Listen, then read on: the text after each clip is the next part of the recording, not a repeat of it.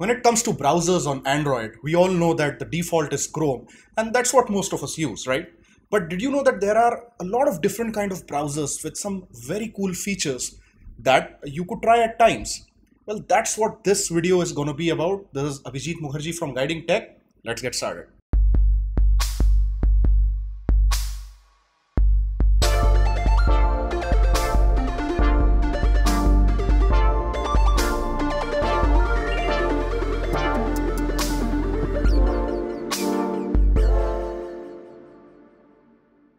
Let's start with Opera Touch.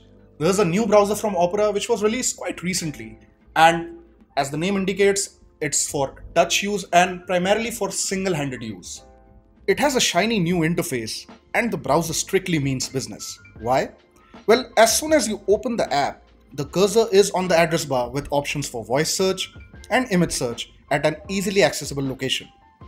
Opera Touch introduces a fresh new look by putting it at the bottom of the screen where your fingers can quickly find it. As you scroll down, a button for opening new tab presents itself at the bottom. The highlight of the app though is a feature called Flow. This is a feature which lets you transfer your open websites from the Opera browser on your desktop to your Android by scanning a QR code. Well, quite nifty, I must say. The browser also supports ad blocker and crypto mining blocker.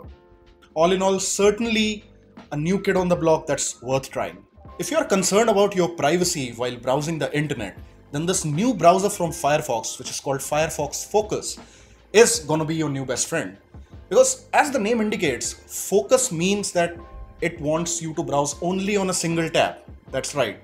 You can browse one website at a time and it blocks all the scripts, even the analytics scripts for that matter. It's hell-bent on making your browsing session absolutely private. Next up is Flynx, which you can call a floating browser. It helps you load articles and links in the background and puts a floating icon on top of your home screen. For example, let's say you're reading your Twitter feed and you wish to open an article. Simply click on it and the browser will open a floating tab to load the page while you are still on Twitter scrolling through the feed. Once the page loads, you can read the article and you still don't need to close the Twitter app. There's a quick read mode that gets rid of ads and loads only the relevant content, saving you time and data.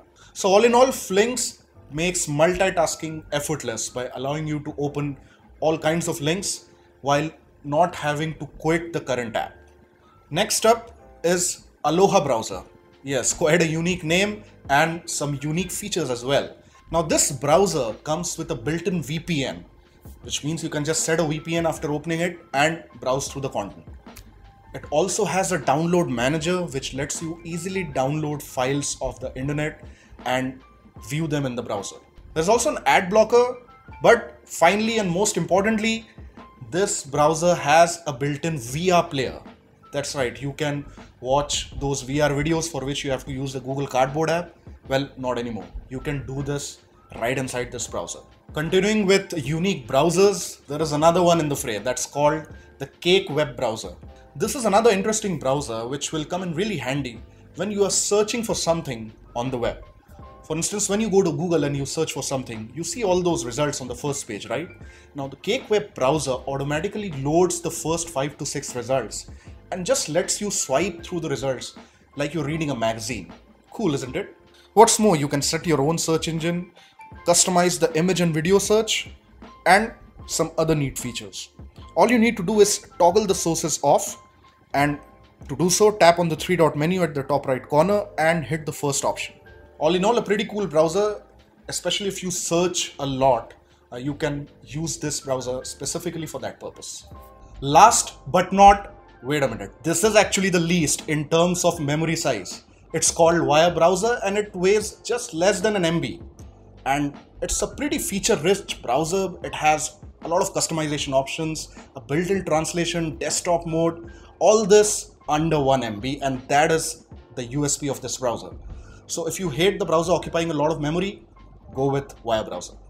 So will you continue to stick to Chrome, or are you planning to give one of these browsers a shot? Well, let us know which one you tried and which one you liked. We'll wait for your comments. Do subscribe to Guiding Tech if you haven't already. Give a thumbs up to this video if you like the content, and I'll see you in the next one, fellas. Bye-bye.